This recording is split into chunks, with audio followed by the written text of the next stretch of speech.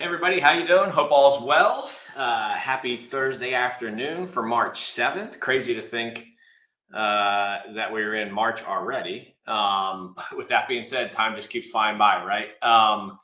Welcome to this Flagstar Flex series for March. We're really excited about our guest speaker and the topic we're going to be covering today. Let's start as always, right? Thanks for joining us today. Hope you, family, everybody doing well, healthy, safe, enjoying as we start to get into the springtime, right? Coming out of Q4 and the beginnings of Q1 as we start to get closer to that traditional buying season. So hopefully you're doing well. And again, thanks for joining us for this month's segment. And I'm going to I'll give you a little bit of a background on our guest speaker. I'm really excited about having him on today.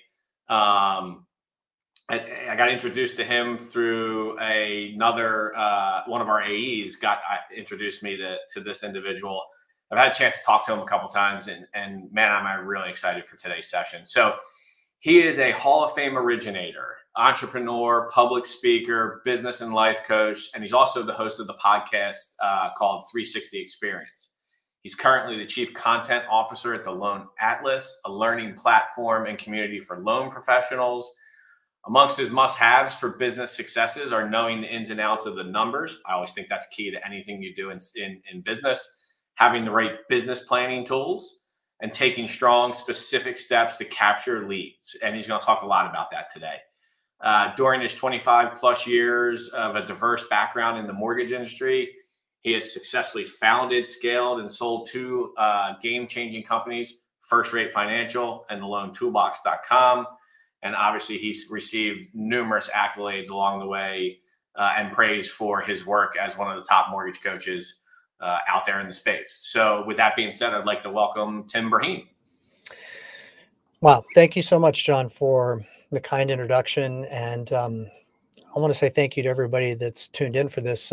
This promises to be hopefully a very valuable next 60 to 75 minutes. It's my pleasure to be here. It's always a little bit strange for me being in a little studio right now, and I can't really see all of you, and you can see me. So it's kind of a bit of a naked experience in that regard. But welcome to all of you, and I'm really thrilled to be here, and I'm really looking forward to helping you over the course of the next hour or so and teaching you some things that I think are really valuable and important in today's market.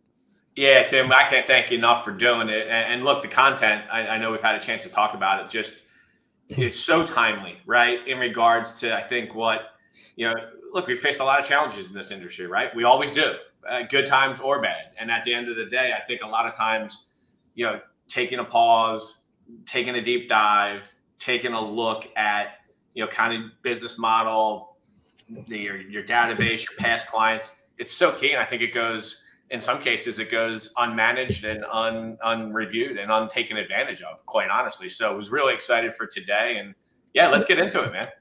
Sounds great. So let me lay out the game plan here for everybody, okay? We're going to spend about the next 40 minutes with me teaching you some very important concepts about what you need to be doing right now in your business. This is going to include me going through this spreadsheet that I've created for you, which is a business planning tool. And that tool is going to be made available to you after this call to download for free. And I'll tell you at the end of the call what URL to go to and all of that. After we're done with that, at about 45 minutes after the hour, I'm going to share with you a platform that I think you should all be considering becoming a part of, that is going to be, something that's going to be hugely impactful in your business. And then I'm going to hang out. So if we go past the top of the hour, and I can serve you, I can coach you. Please have your questions at the ready. I'm going to hang out until about 15 minutes past the top of the hour and just coach you in any way that I can to try to help you. Okay. Yeah. Hey, Tim, real quick, not to interrupt your flow, but I did forget to say that in the beginning. If you have any questions along the way, you don't have to wait until the end too, right? We'll cover them throughout the content if it fits in, or we'll get them towards the end. But yeah, by all means, submit any questions below. Great. So the first thing, maybe we can take the spreadsheet off and just have me on camera for a minute, because I want to talk to everybody that's watching here.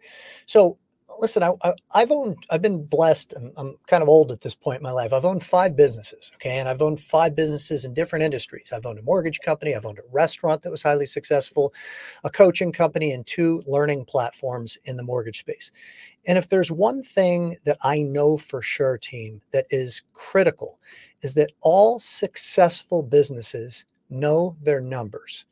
Now, the successful loan originators that I know, and I'm very blessed to know a lot of them because I coach some of the best loan originators in the country, they're freaks about understanding their numbers. Now, why are they putting so much emphasis on understanding the numbers? Because the numbers guide you in making the proper business decisions as a loan originator. They reveal flaws within your existing business plan, and they also guide you and lead you to areas where you could have massive improvement. And it doesn't matter if you're the owner and CEO of a Fortune 500 company, a small bank, a restaurant. All successful businesses run their businesses based upon the revealing of the numbers that dictate where they need to be focusing their time, effort, and energy. And the reality of it is this: is you only have so much time. Time is super precious. And time management's a bit of a misnomer. We don't manage time. We manage our choices as to where we spend that time. So what we're going to be going over right now is a business and life planning tool that, if you follow and you understand the numbers, is going to change your perspective as to where you should be putting and placing your energy associated with the time that you do have. So if we could go ahead and go to the business planning tool right now, I'm going to orientate you to it. So I'm going to look down here. And what I want to make sure you understand is that we have 3 tabs here. We have the Knowing Your Numbers tab, we have the Plan for Execution tab, and we have the Lead Tracker scorecard. We're going to go through all 3 of them right now over the next 35 minutes or so. Let's start with the Knowing Your Numbers tab, and let me orientate you to it. And the first thing that I want to focus on is this pledge at the top. I owe it to myself, my family, my team, and my legacy to seize the most of my potential every day. The genius is in the execution. Look, we only have one shot at this, and we want to do it right. Now, I'm going to get really passionate here. I'm a coach. I'm super passionate. So if I start going off, pardon me, but I get super excited about these kinds of things. And I'm really passionate about the importance of knowing numbers. So in orientating us to this, we have the assumption section. Anything that is in yellow is for you to change and fill in. Okay, you can change these numbers, but you cannot change the numbers that are in white. They are locked down codes. We don't want you to mess with the coding in the spreadsheet. It'll screw up all the formulas. So question number 1, average gross income per loan. If you don't know this number, you need to know this number. Go back historically over the last 12 to 24 months. How many loans did you do? How much gross revenues did you bring in? That will give you your total. Now I'm going to build an avatar for you here. Okay, so roll with me on this. This avatar averages $4,000 per loan. Okay, the next question is the desired annual income from origination over the next 12 months. How much money do you want to make over the next 12 months? Pick a number. You can put in any number in here. If it's $1 million, $300,000, whatever it is. This avatar wants to make $500,000 in the next 12 months originating loans.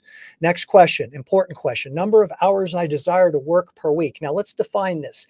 By hours working per week, I'm talking about the hours that you spend on the weekends checking your email. I'm talking about what you do after you put your kids to bed. If you're, building out your marketing strategy, whatever it is, let's get real with these numbers, because the more real the numbers, the more accurate they are, the more revealing they will be. This avatar wants to have a balanced life. They want to work 40 hours a week, and they want to have some boundaries so they can have time with their family. So we've put in 40 hours. Now, next question, number of weeks annually I desire to take vacation. Let's define vacation here for a minute. I'm not talking about when you're on your phone checking your email at the pool at the resort that you're at while your kids are swimming. I'm talking about how many weeks do you want to take off the grid, fully present, spending time with yourself, spending time with your loved ones. This avatar wants to have a balanced life. You may think, wow, 6 weeks is a lot.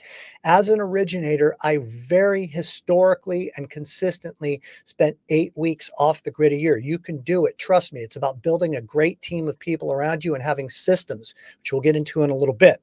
So this avatar wants to take 6 weeks off for vacation, which means that they want to work 46 weeks out of the year. And what this calculates is a very important number here, the desired hourly rate of pay. Let's go off screen for a minute. I want to, off the spreadsheet for a minute. I want to speak to everybody here. You're paid by the hour. You've always been paid by the hour.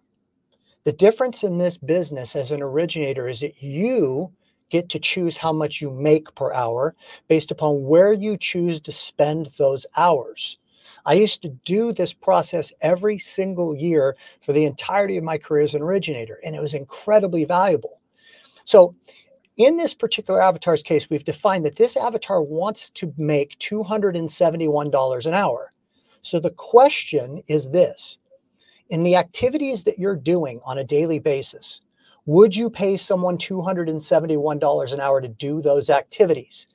If the answer is no, I wouldn't pay someone $271 an hour to chase down that recertification of value from the appraiser or to follow up on that condition from the underwriting approval. Then the question is, then why are you doing it?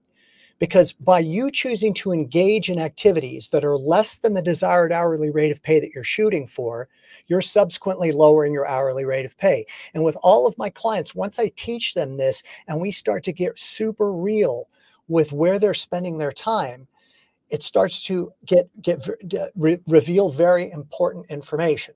So I know that a lot of you, listen, I'm not ignorant to what's gone on over the last 18 to 24 months. I know that a lot of your resources have been taken away.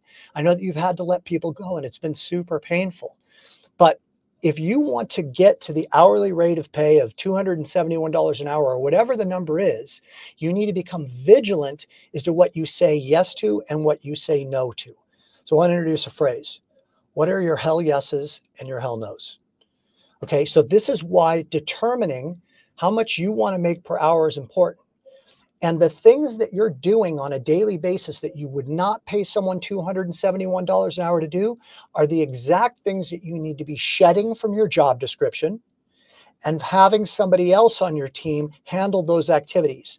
The more that you can get rid of those low payoff activities and focus on the high payoff activities, now you're going to see your income skyrocket and your production skyrocket. So what is your job description? It's simple, gang. It's not a complicated formula. Your job description is to talk to people who need to borrow money and people who can refer you to people that need to borrow money. And the more that you do that, the sky's the limit. I got up to about $1,100 an hour by doing this exercise over the course of my career as a loan originator. I have clients who make $500, $600, $700, $800 an hour because they have decided that they're going to take a stand, they're going to build a team of people around them, and they're going to focus on only the money-making activities that move the needle for them. Let's go back to the spreadsheet. All right, step one. How many loans do I need to do to cover my expenses? Super important number here. This avatar has expenses, both business and personal, to run their life, their mortgage, their car payments, their credit card debt, their business expenses of $20,000 a month. You plug in the number, it's in yellow, whatever that number is. If you don't know the number, it's really important for you to know the number. Let's go back off the spreadsheet here and have me on camera here for a moment, please. I want to tell you a quick story. So I was coaching this lady named Amy. This is 7 or 8 years ago now, more like maybe 10 years ago. Great originator, 20 to 25 units a month, every single month. Business starts to really slow down. She starts freaking out. She gets on a coaching session with me and she's like, I'm going to have to let my processor go and use contract processing or share a processor. I'm going to have to let my transaction coordinator go. And I'm like, whoa, let's pump the brakes here. How many loans are you doing right now? She said, I'm doing like 12. I'm like half of what I was doing. I said, well, what's your monthly expenses? Like, how much does it cost for you to run your business and live your life? Before we start jumping off buildings and making emotional decisions, let's evaluate what the true numbers are. So I gave her the assignment to get a bookkeeper, come back to me in about 4 weeks. Let's run the numbers. How much does it cost for you to run your business and live your life? And let's come to a conclusion as to how many loans you actually need to do to be okay. The number was 9. She needed to do 9 loans a month to be able to be okay. I said, you're fine. I mean, you're actually still banking money at the end of the day. So maybe we shouldn't be making an abrupt decision that would then put us in a situation where when the business turns around, you don't have the resources necessary to facilitate it. So let's go back down to the spreadsheet, please. All right. So $20,000 a month is how much it costs to run your business and your life. Super important number to know. Now watch what happens. And this avatar lives in the state of California where I live. So it has the highest tax bracket of anybody. So I put 45% in there. I know it's nauseating.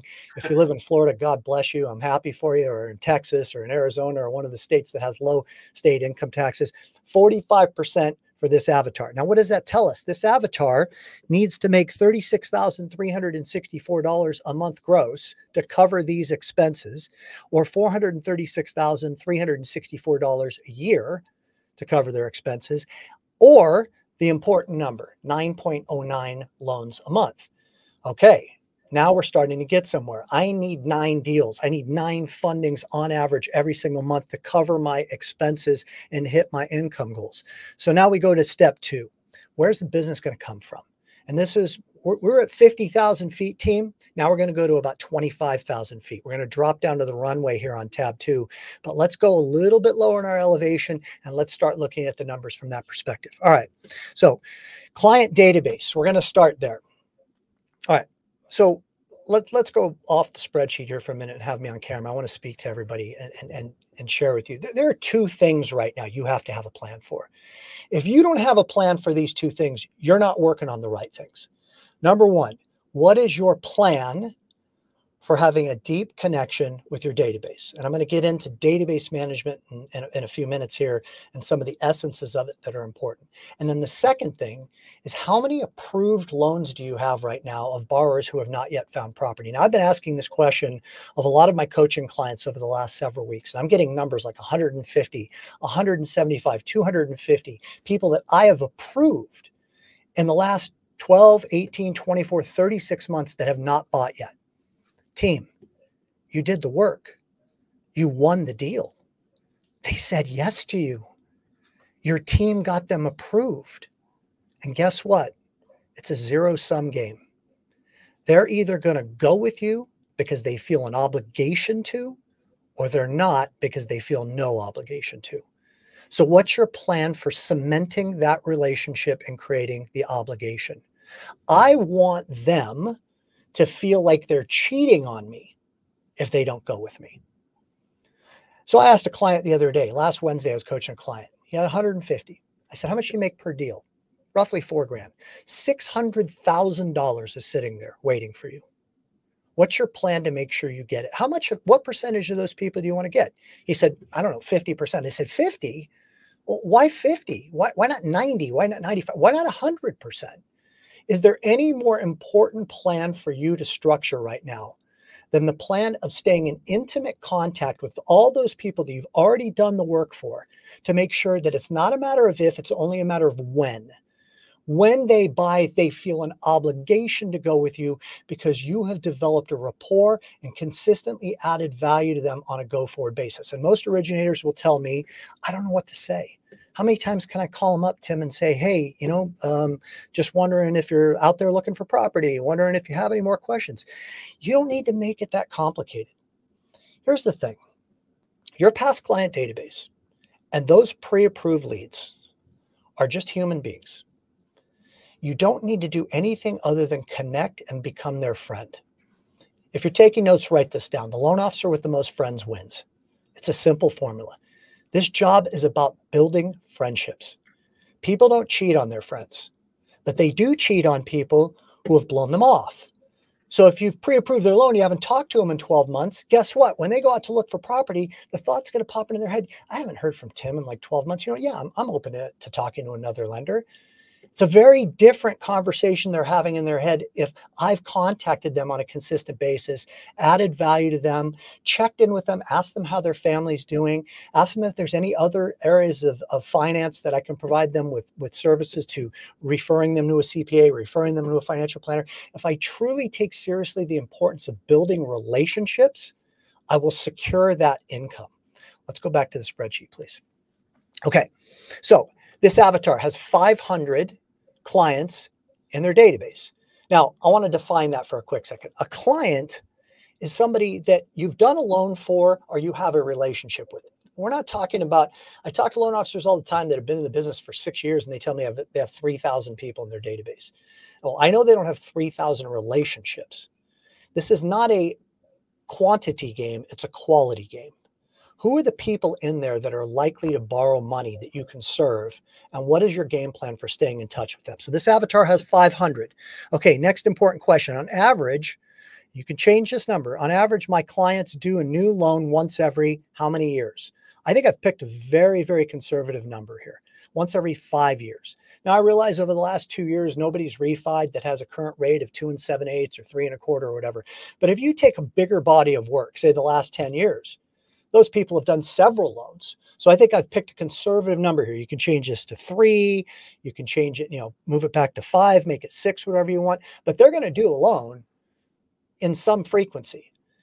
If rates drop, significantly over the next 12 months, they're probably going to do 2 loans. So this highlights and sheds some really interesting light. 500 people for this avatar doing a loan once every 5 years. The closing ratio on eligible loans for my past clients, I picked 50%. I think this is a kind of middle of the road number.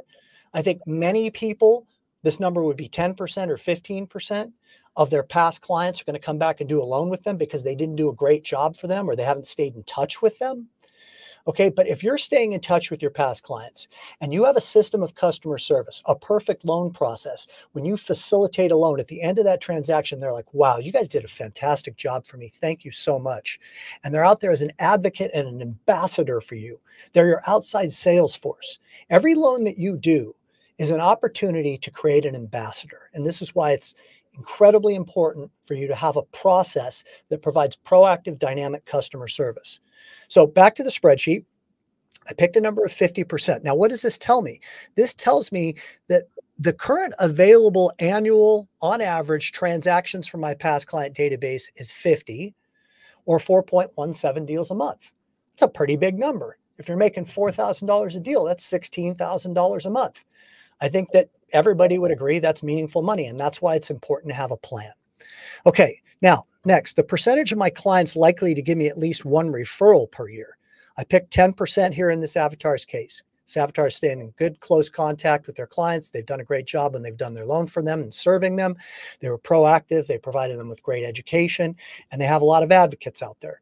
So 10% of my clients are going to give me 1 deal on a monthly basis. Okay, so that's how many?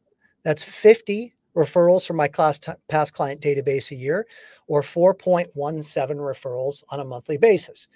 These are not pie in the sky numbers. My numbers were better than that, and I know a lot of originators who have numbers better than this because they stay in touch with their database. So then we have to ask the question, of those referrals, those 4.17 a month that I get from my past client database, how many of those people are going to go with me? So I picked a percentage here of 35%. What does this tell me? It tells me that I got about 1.46 deals on a monthly basis that are available to me in my database, or 17 and a half a year, with a grand total of my database value of being 67 and a half deals a year, or 5.63 a month. Okay, let's go back off of the spreadsheet here and go on to camera. Okay. I know that the reason that many of you have not called your past client database over the last year and a half is because you think there's nothing to talk to them about. I want to take all the heat off of you. I want to remove all the pressure. If you go into it with the intention and goal of getting a deal, I could see why you wouldn't call them right now. But that's not the goal. What if you just change the goal? What if the goal is I call 3 past clients a day to say hello, to connect, to ask them how they're doing, to ask them how their family is, to ask them how the home that they're in is suiting them now. Rate for me on a scale of 1 to 10, 10 being best, your existing feelings about your home. They give you an 8 or a 7. A 7. What would make it a 10? Oh, I'd love to have a swimming pool in my backyard. My kids are getting to the age when they'd like to have pool parties, or I wish I had a little bit more room so I had a home office, or I wish I back to open space because my wife loves hiking, or I wish I was in a different school district. They're going to tell you what would make it a 10 if it's not a 10. You reflect back to them those experiences, and then you have a conversation with them about what it would take for them to be motivated to move, to find that home that is a 10. So what I heard you say, John, is that, you really want a swimming pool and you'd like to have a home office. Now, right now we have you at a mortgage payment of X, And one of the things that I'm finding, I'm going to introduce a term to you guys right now that's really important. One of the things that I'm finding is really important in my job of helping my clients manage their home financing is that we need to identify a strike rate. Now, let me explain to you what a strike rate is, John. What a strike rate is it's the interest rate that needs to be available for it to make sense for you to exchange this current loan that you have for a new loan. And that could be as a result of you moving to a new home. It could be as a result of you consolidating the credit card debt that you have of $27,000 that's currently at 31% and the car payment you have. It could be for you to be able to take cash out to put that ADU on your property or build that swimming pool that you're talking about. So let me run some numbers for you and let's play with numbers. Let's look at it at 6.5, at 6, at 5.5. But let's determine where the rate needs to be right now in order for there to be something better for you and your family available. Now, here's the thing. You've all been there before. Rates come tumbling down. They come down faster than we even expect, and you're scrambling. Shit, I bet I got a lot of deals in there. And you start looking through your database. You don't have it organized. You have to start calling these people and leaving messages, and then they get back to you, and then they want to see the numbers. And you don't have enough free time in the day. You got to get out there and hire another processor because there's opportunities that are being lost because you weren't ready. Okay. But wouldn't it be better if you knew that now? When you have the time now, wouldn't it be better to know the strike rate? Because you had those conversations with those people right now. So you could have days like I had back when I was an originator. I wake up in the morning, I turn on CNBC, Rick Santelli from the Chicago Board of Trade comes on, bonds are rallying. I'm going, oh my gosh, I can't wait to get in the office and look at my rates. Okay. And I knew I've got 11 people at 5 3/4. I've got another 13 people at 5.5. I've got 12 more at 5 3/8. Now, what does this do for me? This does a couple of very important things. Number one is it allows me to staff up in advance of the demand. When I start seeing it get to around 6 and I know I've got 11 deals at 5 3/4, I can go hire that contract processor or bring another one aboard and share it with another originator in my company.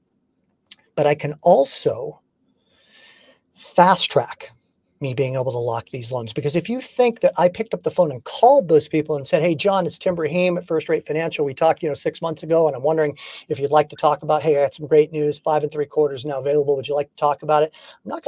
That's not going to be the message. The message is going to be simple. Hey, John, Tim Braheem, First Rate Financial, got great news for you. You remember the rate that we established as your strike rate? It's available. I locked you in. My team has gotten you reapproved. We're going to be sending you an email with documents we need you to upload to our portal. The next payment that you make is going to be the last payment, that $270 a month higher than you should be paying. And the payment that is available to you on May the 1st will be $270 lower. I'm so happy we're able to do this for you. If you have any questions for my team, let me know. Click. Call the next person. And I would just dial for dollars because they were already stacked up and ready because the conversation and agreement took place months before. And that's what you need to be doing right now with your database. And again, in closing, take the pressure off. You're not calling them to try to get a deal right now. You're calling them to let them know that you care. You're calling them to connect with them. And you're calling them to establish what it would take for them to list that home and sell and move to another area, or to consolidate and refinance the debt that they currently have. Please, let's go back to the spreadsheet. Let's talk about referral partners. All right. So the number of referral partners and the number of referrals per strategic partner. Okay. I'm just picking a conservative number here. I get a deal a month from my referral partners, my realtors, accountants, financial planners, insurance agents, divorce attorneys, human resource directors. And by the way, people say to me all the time, which one should I focus on? Which one's the best? They're all great if you're great at it. You need to be laser focused on a niche that you can dominate. You need to be better at it than anybody else. So if you're going to go after divorce attorneys, know that niche. If you're going to go after CPAs, know how to talk that talk. Okay, so 1 deal per strategic referral partner or 12 deals a year. The number of strategic referral partners I have is 10 in this avatar's case. Please take me back to the camera if you would. All right, so my best year, I did 676 loans. 64% of those loans came from my past client database. There are people in your past client database that are tremendous referrers. You just don't know them. There are people that you never even talked to when you did their loan, the spouse who didn't take the lead, that is the networker. There are people in your database that are human resource directors, that are owners of small businesses, that are hairdressers, that have 5 people a day in their chair for 45 minutes and they're talking to them and they're an extrovert. Your job is to make friends with those people and for them to be thinking of you whenever they know somebody who has a need. So the other 36% of my business came from referral partners. Now, I talked to way too many loan originators who have way too many referral partners. I talked to a client of mine 10 years ago now. His name is Shane. He was in my backyard at one of my retreats. I said, bro, how many referral partners do you have? He said, I have, about 48 real estate agents. I said, the math isn't making sense to me. You're doing 10 deals a month. And I said, I know some of those deals are coming from your past client database because you did some refis this year. So of those 48 realtors that send business to you, how many of them are actually loyal to you? How many of them actually send you business? And as we broke down the math, I mean, he was counting people that hadn't sent him a deal in 14 months. He was counting people that send him 1 deal a year. That's not my definition of a referral partner. When things really shifted for me is when I realized that this is not a quantity game, it's a quality game. All of it's a quality game. How many times you touch base with your past client database is a quality game, not a quantity game. The notion that you need to touch base with your past client database 30 to 40 times a year is ridiculous. You're white noise at that point, 30 to 40 times a year. I touch base with my past client database 8 to 10 times a year, but it was with impact, strategically. And the same thing with referral partners. And when I scaled it down at my peak, 676 loans, I had 4 top producing real estate agents. I had 3 real estate agents who gave me a deal once every 3 to 6 months, but I liked them. They were fun to work with, good people. I had 2 CPAs that were good for between 15 and 25 deals a year, really deep relationships. I had a life insurance agent who was terrific. He was good for 20 deals a year because we strategized on how he could introduce my services in the equation of his presentation to help pay that life insurance premium. Okay. And I had 2 local bankers who would give me all their construction to perm loans. That was it. I had about 10 referral partners, maybe 12 to 13 total. But the quality of the relationship is the key thing here, team. Let's go back to the spreadsheet, please.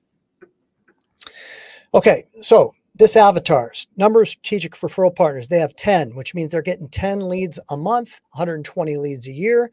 Conversion ratio, what percentage of those leads are you converting? I picked 25% here.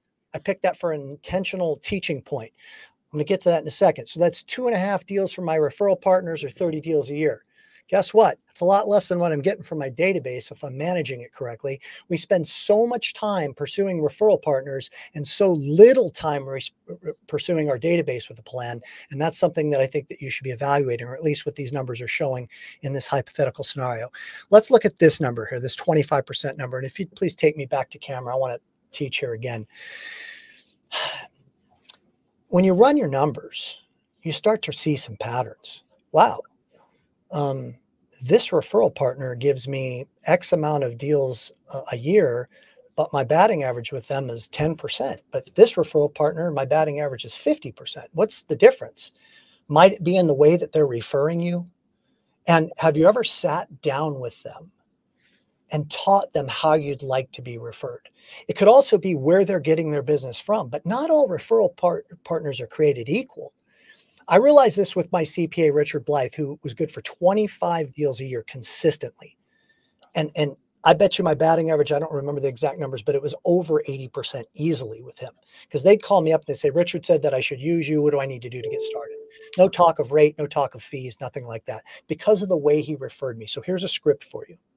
You sit down with your referral partners and you tell them the truth.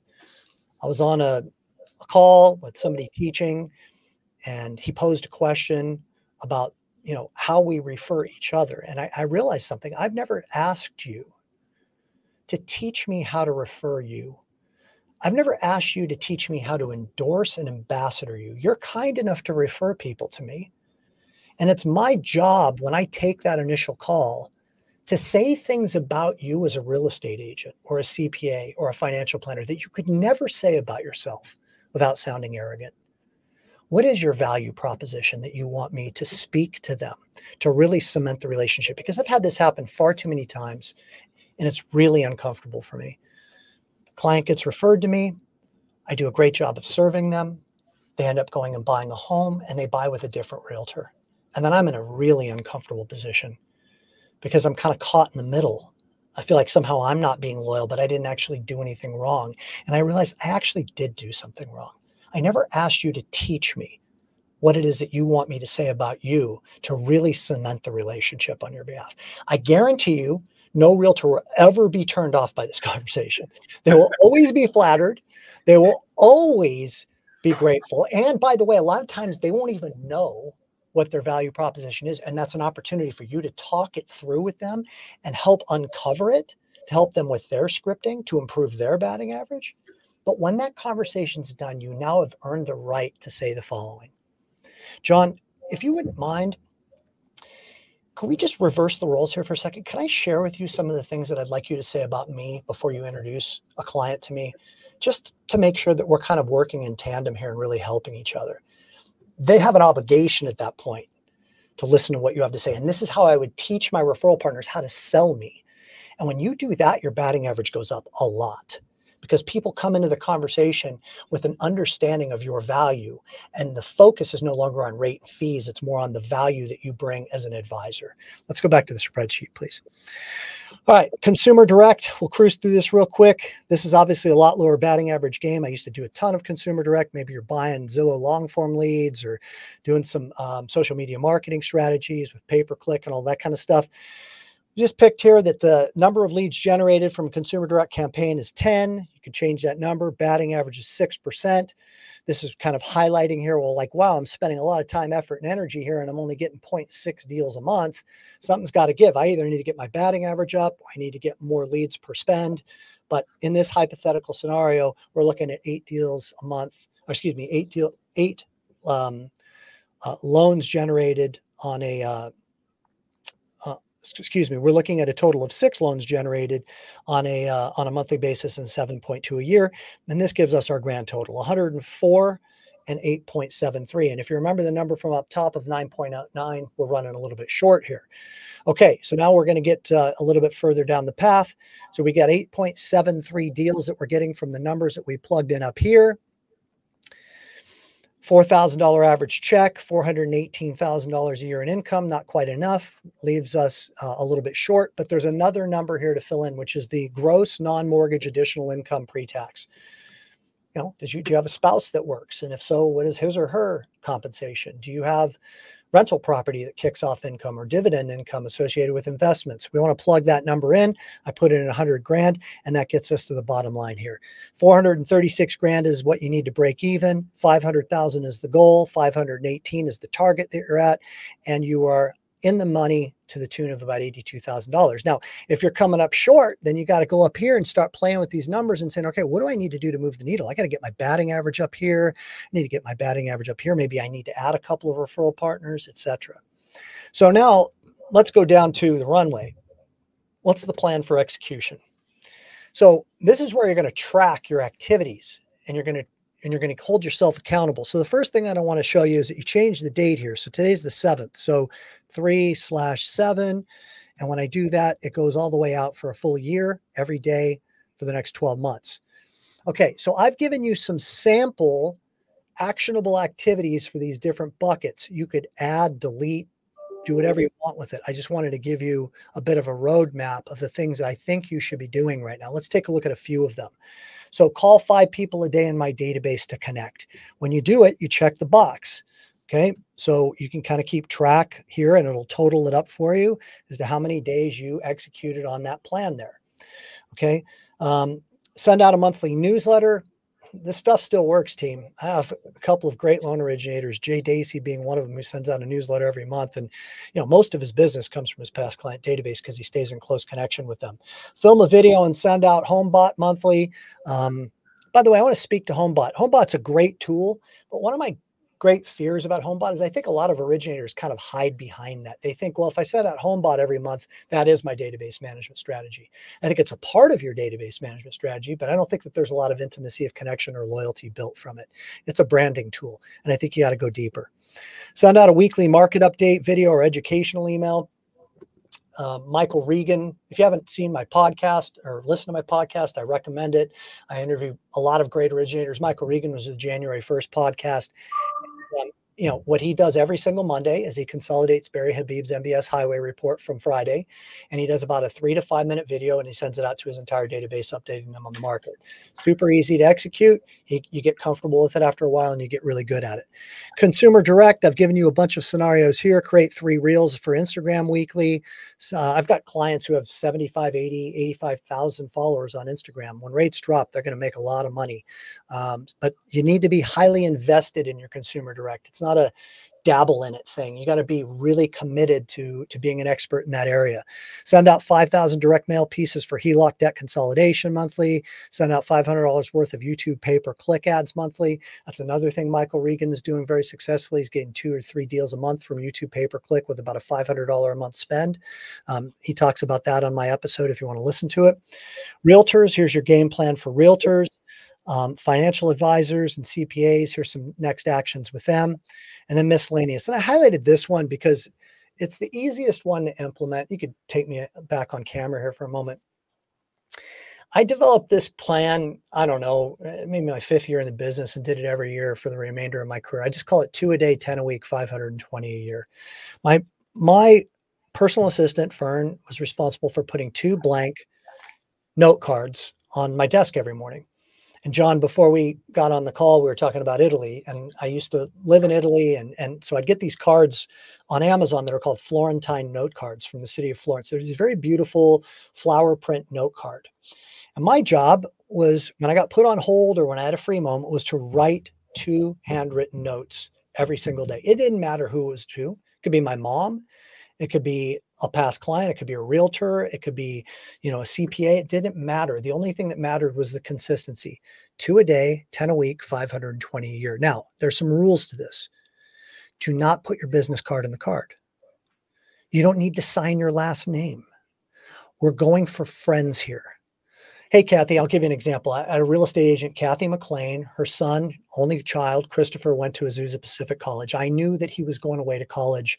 And about a month or so after he left, I grabbed the card and wrote a handwritten note card to her. Hi, Kathy, it's Tim. Just wanted to say hi. I know Chris went away to school. I'm sure that it's probably a little bit challenging for you right now. I want you to know that I'm thinking about you. If you feel like getting together for a cup of coffee, let me know. Sincerely, Tim.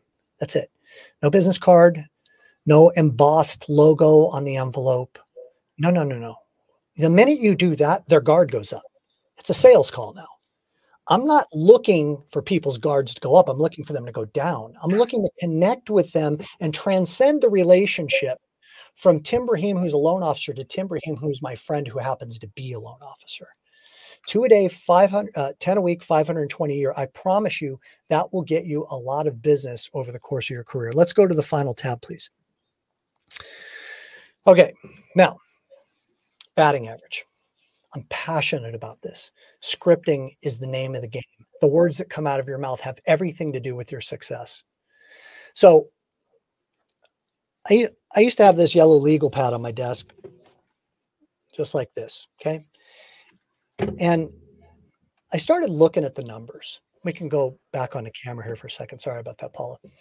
And there was this lender, Ditech Funding, that I was losing. John's laughing. There's this lender, Ditech Funding. And what I decided to start doing is that every time I got a lead, I'd write down the name of the person, and then I'd have another column that said, yes or no, did they go with me or not? And then the source of the lead. And then if they didn't go with me, why? So do you ask the person why they didn't go with you if they didn't? Because that's the information you want to know. That's where you're swinging and missing. It's just really simple. Hey, John, I'm so sorry that I wasn't able to display the value that I bring to you. And it's disappointing to me that you've chosen to work with someone else, but I understand. And I want to apologize for having not done the job that I should have done. Do you mind me asking what made you choose this other lender that you're going with, this credit union, this bank, whatever? They're going to give you the info. Your rate was too high, or your fees were too high, or I feel like I learned more from them, or whatever the case may be. Well, guess what? Ditech Funding kept showing up. And I'm not talking about once or twice. I'm talking about 4 or 5 times a month. And John knows why, because they were advertising way better rates than I could give. They were on CNBC and they were on a bunch of billboards here in Southern California. So I started looking at that. I'm like, 5 deals. I mean, I make $4,000 a deal. I'm losing $20,000 a month to these guys. So I picked up the phone and I called them and I started asking a lot of intelligent questions, playing consumer. And what I realized is they were quoting 10-day mandatory delivery. I'm quoting 45-day best efforts pricing. No way I could compete.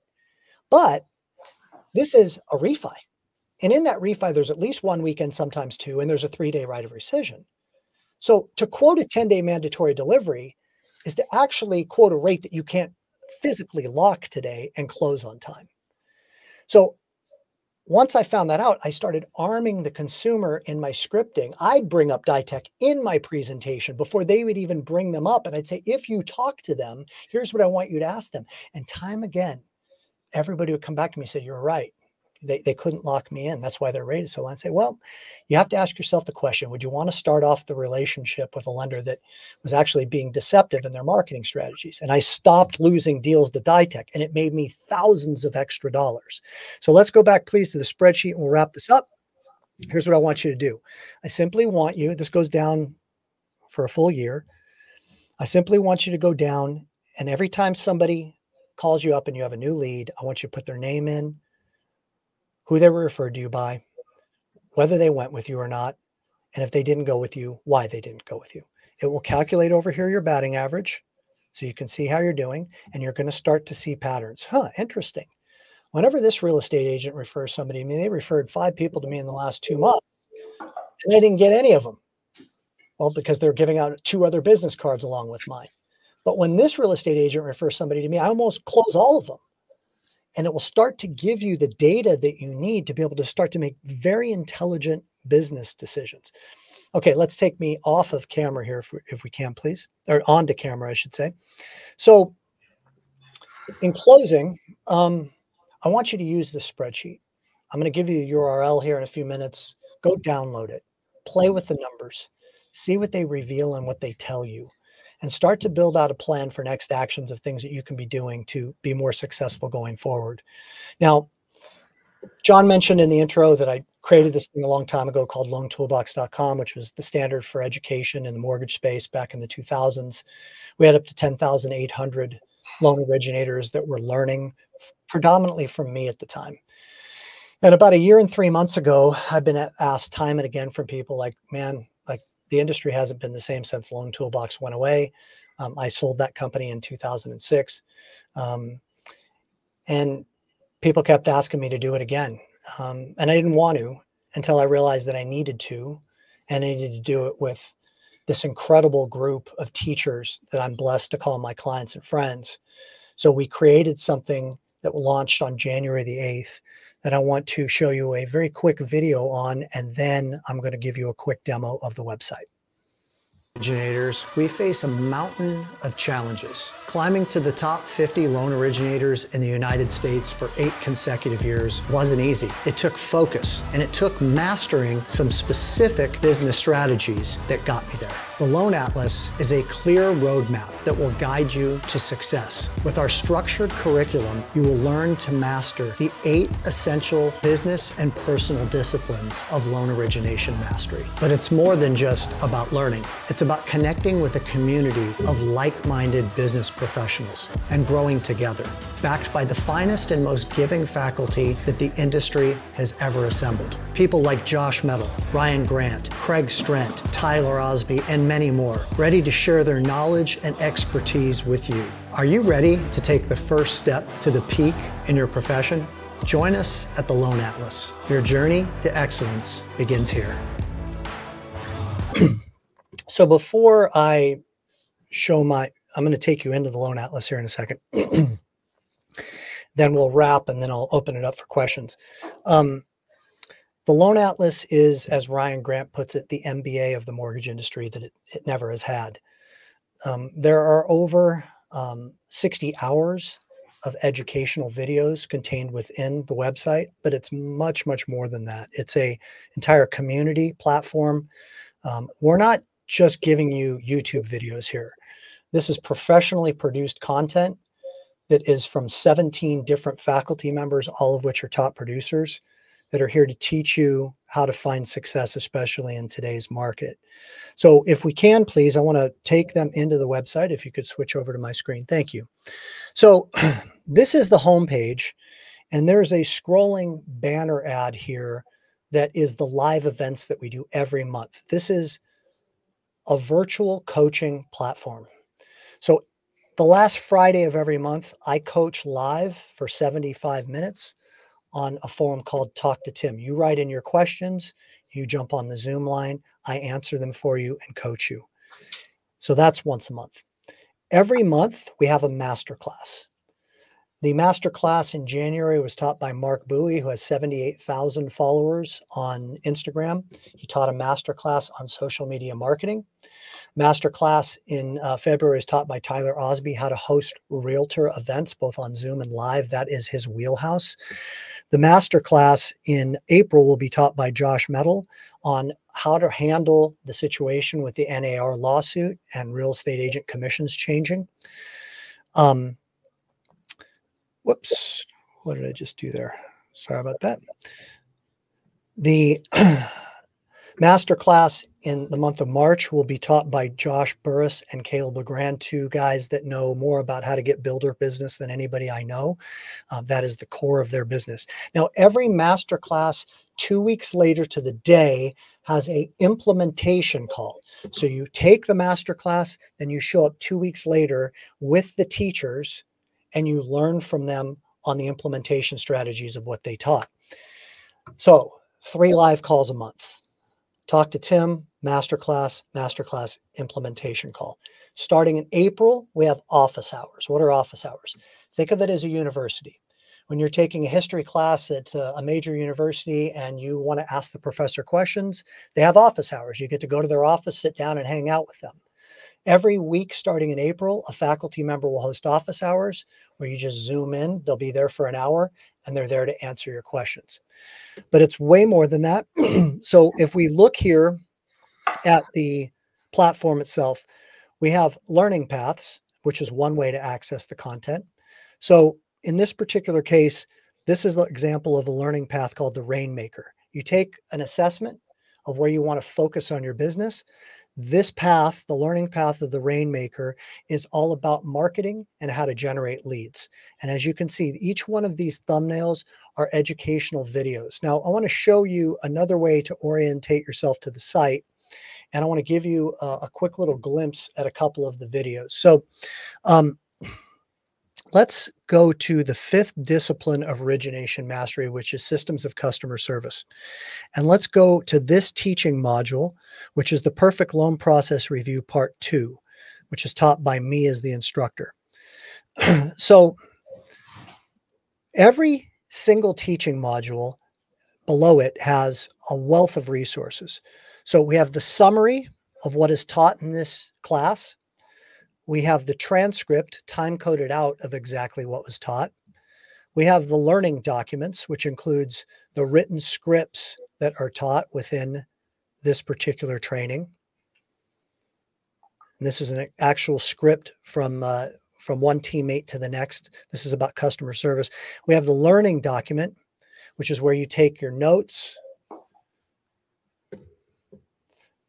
you log your key insights, your next actions, and a summary, and then followed by key points that are extracted. And then we have support documents. So in this case, this support document is the actual perfect loan process itself, a 72-step process to proactively provide dynamic customer service on every single loan to generate repeat customer business and referrals and give you the ability to cross-sell the real estate agents on every transaction, the CPAs, and the financial planners, along with all of the scripts. This is just one example that I'm giving you here. Okay, so if we go back here, the last thing is that you complete the lesson by taking an assessment. So we have a quiz for every training module. There are over 200 training modules within the Atlas and growing. And this will help you ensure comprehension. It's a 7-question quiz that you go through and you answer multiple choice. So let's take a look back to the teaching, just to give you a sample. Step 20, review checklist.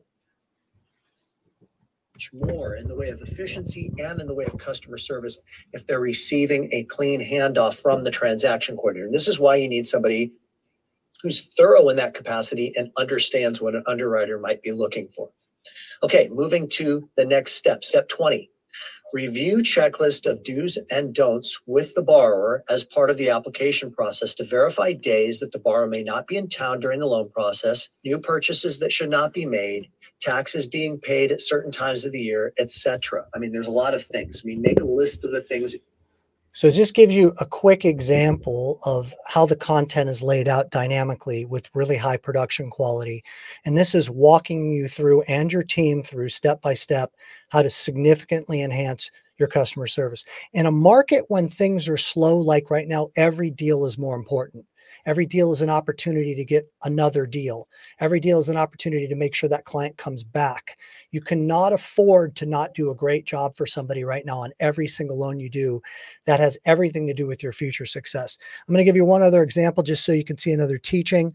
Let's go to discipline. Let's go to discipline number 2, and we'll go to Ryan Grant's teaching on I don't want my credit pulled. This discipline has 48 different teachings on what you need to say, all the objections you need to counter, all the scripts that would be used by me, Ryan Grant, Tyler Osby, Josh Metal, Josh Burris, Craig Strent. I mean, our faculty is brilliant in scripting. So let's see here. Where was that one of Ryan Grant's? I don't want my credit pulled. Let's just take a quick look at that.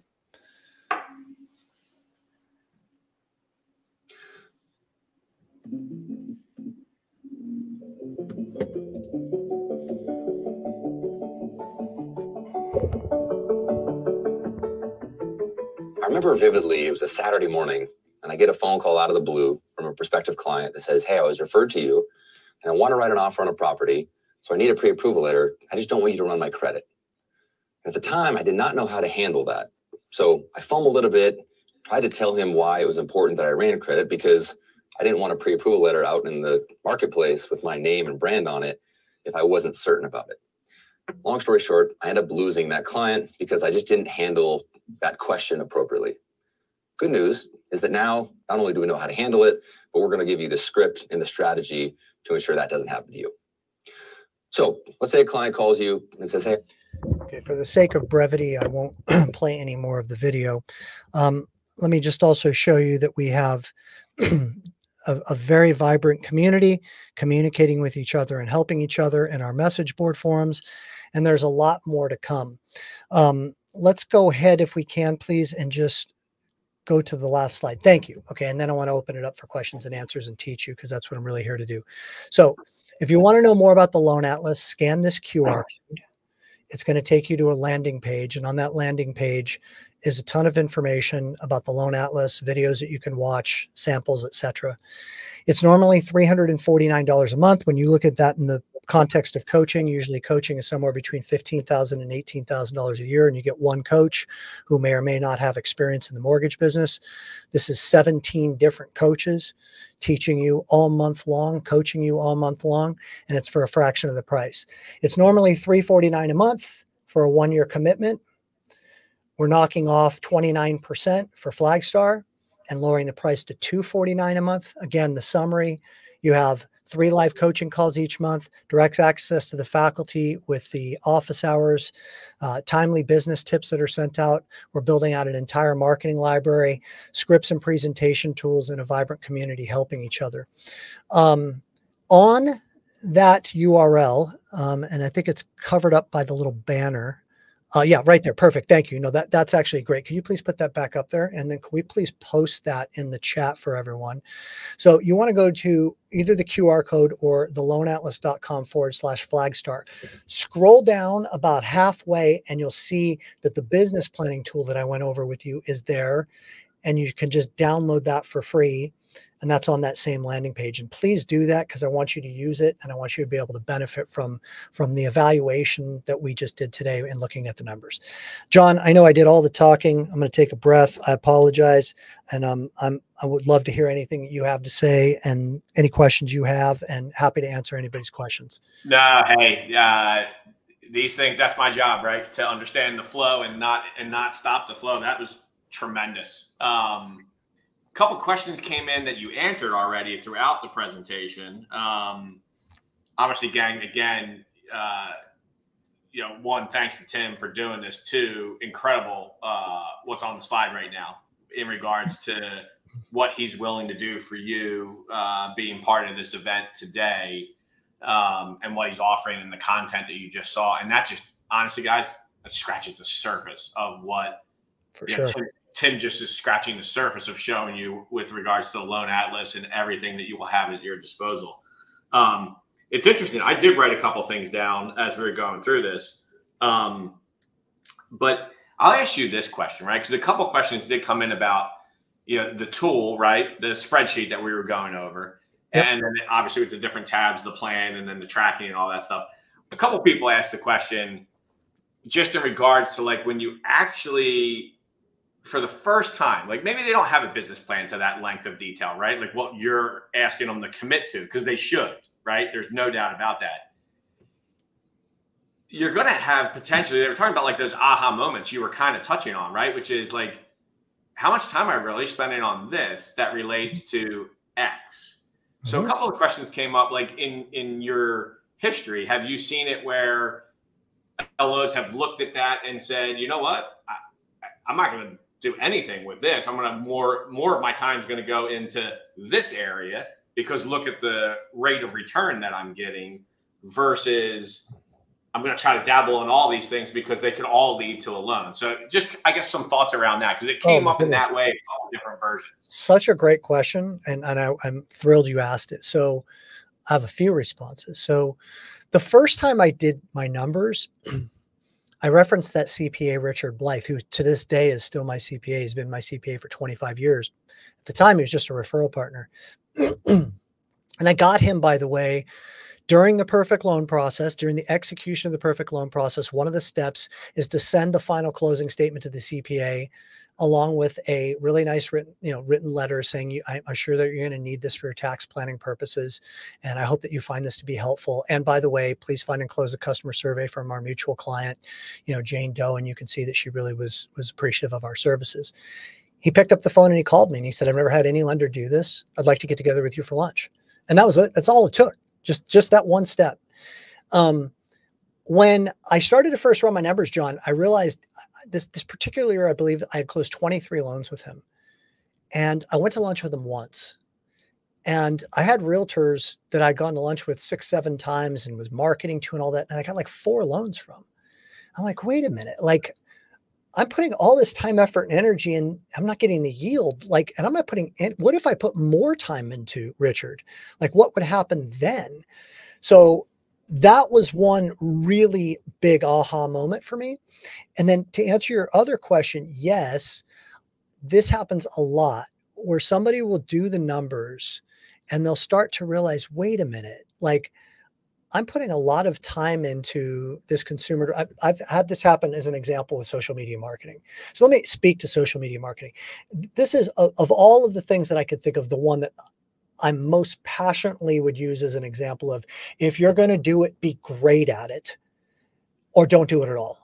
It's not a like one toe in the water type thing. None of this stuff is. Like, if you're going to pursue divorce attorneys, be the best person in your community at pursuing divorce attorneys. Understand the psychology of it. Understand what they're looking for, what's important to them, how to market to them. Understand where you're going to get introductions from. Like, if you're going to pursue them, the answer is yes, it will work if you're great at it. But loan originators that dabble in 7 or 8 different things that are chasing a bunch of shiny objects, they're not good at anything and they don't get the yield.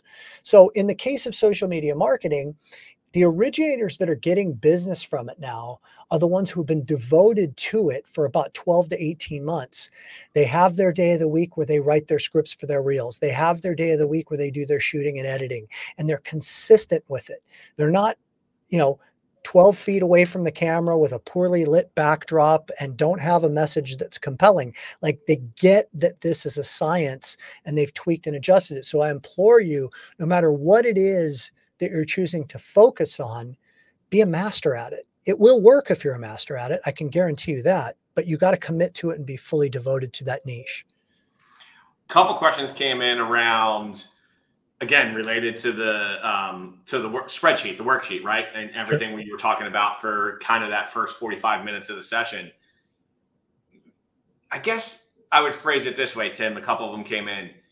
More of a definition, if you're doing the worksheet, like, what's your definition of a referral partner, right? Because you talk about it, right? It could be a real estate agent, it could be a CPA, but like, if I'm actually being honest with myself, what's the definition of a referral partner to you? Because like you said, like, I could get one referral a year or two from this real estate agent, but are they really a referral partner? Like, if you're filling out that form and you want to be honest and you're trying to get down to the brass tacks, what's your opinion on that? Yeah, it's a good question. I don't have a hard set number. I kind of actually base it less on numbers and more on what's the experience that I have with this person. Because as I said, there's a community an hour from where I used to work called Ojai, California. And I had a bunch of realtors up there who I really loved. Like, I mean, they were just nice people to work with. Whenever we would do a deal together, it was graceful and fun. And I loved playing golf with them and having dinner with them or whatever. And they weren't big hitters, but they were a joy to work with. And I'd get about 4 closed deals a year from them. And they were easy loans because they referred me the right way. That's a relationship. I had a relationship with them. I also had real estate agents who would give me 3 deals a year as an example. And it was like giving birth. Like, it was really painful. Okay. And there wasn't any loyalty, and they give out 3 business cards. And the next thing you know, I find out that they've actually been doing other deals with other lenders, and they're kind of shopping around, and people would call me up and say, so-and-so gave me your card and wants, what's your rate? And I can't get them to refer me a certain way. So I would make it less about the number of deals and more about the depth and quality of the connection and respect between you and that person. So if somebody's giving you 2 deals a year, I think you could still count them as a referral partner if you've been working with them for a while, but then you need to ask yourself the question, why am I not getting more? Now, is it because they just don't have enough leads? Because that could be the case. Or is it for some other reason, because they're not really loyal to me, or they're not very good at what they do, and I can help them with their scripting to get more people to me? I mean, the reality of it is this, John, in the last 24 months especially, and you know this probably better than I do, a loan originator that has some skill is worth a lot to a realtor right now, a whole lot. And that skill is being able to have a conversation with the client about the value of buying a home and their overall financial strategy and the likelihood of appreciation, and how this interest rate right now at 6.75% is a short-term landing spot for you.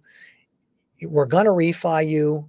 I'm going to manage your debt for you on a go-forward basis and make you aware of opportunities to swap this money for cheaper money. Here's what it's going to cost you by staying on the sidelines. If you look at the course of the next 5 years and the likelihood of appreciation, here's what's going to happen when rates drop. Values are going to go back up. We still have an inventory crisis. A good originator is somebody who can be a true partner to a real estate agent right now. So it could be back to that one or 2 deals a year that you're just not a great partner to them. They may be getting a lot of leads, but they can't get them to you because they're not very good in their scripting. So you have to get under the hood and evaluate it, but don't put people in there that you don't get business from. That's my point. So if you have 50 realtors that you're pursuing and only 9 of them have ever given you a deal before in your history as an originator, then you have 9 real estate agents, not 50. You have 9 real estate agents and 41 prospects. And the question is, how do I go deeper with those 9? Maybe I need to liberate a few of those 9 and let them go work with somebody else and replace them with an upgrade, which is a process that I went through. I realized a long time ago, John, it's actually funny because when I first started the business, I was just like probably most everybody on this call, where I felt like, you know, I can't go after the top producer because I'm new, you know, I'm not very good. You know, I mean, at the end of the day, you know, you're selling you. And if you don't believe in you, you're going to have a tough time selling yourself. And then there came this point where I realized, wait a minute, this doesn't make sense. I'm pursuing real estate agents who do a deal every 6 months. So they don't even actually have that many deals to give to me.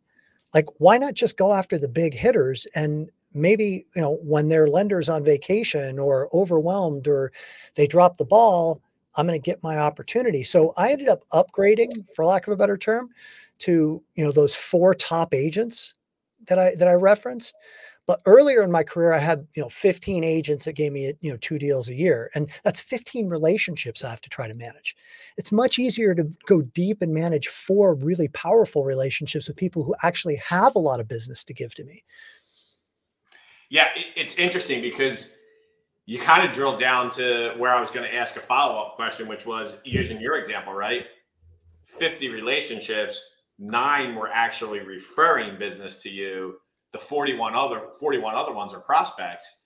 And you mentioned something at the very beginning, which I wrote down because it just struck me of when I started in this industry a long time ago. It's about managing choices, not time management, right? And in that example, you just said it, right? Like, maybe I was choosing to spend time with 2 or 3 of those 9 that aren't resulting in what it should be. So you liberated them. And now I'm going to choose to focus more of my effort on the 41 prospects, because within inside that, there might be somebody that turned into your top 4 that you dealt with, right? So it's about choices of where you're putting your resources. Correct. And if we're going to talk time management for a quick second, because that's one of my favorite topics. I don't know, 8 hours of time management content in the Atlas as an example. I mean, I'm passionate about the topic. I mentioned earlier that time management is task management and choice management. You don't manage time, you manage the choices of where what you do with your time. And it's about getting clear on your hell yeses and your hell nos, but it's deeper than that.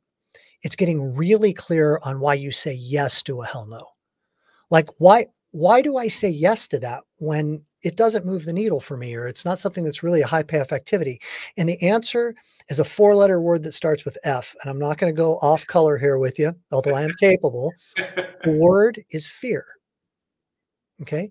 We oftentimes say yes to something we shouldn't be saying yes to out of fear of disappointing someone, fear that if I don't pursue those 50, of which 9 are only real, somehow my business is going to drop because I don't have enough irons in the fire. But that's just a story. And you don't have to believe everything that you think. Okay. Just because you have that thought doesn't mean it's true. You know, the question is, what can I do to get those 9 to give me more business, and then maybe add another 2 big hitters, rather than going, you know, scratching the surface with many, going deeper with few. Nah, Tim, man. So I took like 3 pages of notes while you were talking, right? And Thank you. It's just so funny because I remember, like, when I first started the industry, I was a retail loan officer before I went into being an account executive. And I remember training in a much different aspect when I first started with this company. I was straight out of college. I spent 30 days in operations, right? Sitting next to an underwriter, processing loans, closing loans. I went out in the field with an appraiser for 30 days. Like, I got assigned to it. So you learned all aspects of the business, right? And then it started building into this whole, like, breaking it down into dollars per hour, right? And it's just, man, it's refreshing. Like, a couple of things you talked about, like, hey, why were customers saying no? DieTech. Now I start researching, why am I losing loans to DieTech? I think, to me, those are some of the powerful, I mean, there's so much today, but like the asking a client why they went with somebody else, right? The asking why I'm losing the business. Why didn't they choose me when I got brought to the table? And doing that, like, it's not really a hard question. I think it becomes a hard question because people don't want to hear the answer. That's right. That's right. You nailed it, bro. And here's another example of that. I'm working with a prospective client and the client chooses to go somewhere else. What I used to do is go to the top left-hand corner of my CRM and hit, you know, drop down, delete, and curse their name, you know, because I'm frustrated because I didn't get the deal. That's a bad business move. The script is really simple. John, I'm so sorry that I didn't do a better job of displaying to you the value that I bring to this relationship. And I want to apologize to you for failing in that attempt. As I shared with you in our previous conversations, John, my job really just begins when your first loan closes with me, because from there, it's my job to assist you in managing the largest indebtedness you'll ever take on in your life. And what I would like to offer to you is this. I'm going to check in with you in a couple of weeks, see how things are going on your loan with this other lender. I want to confirm the interest rate that you got locked in at.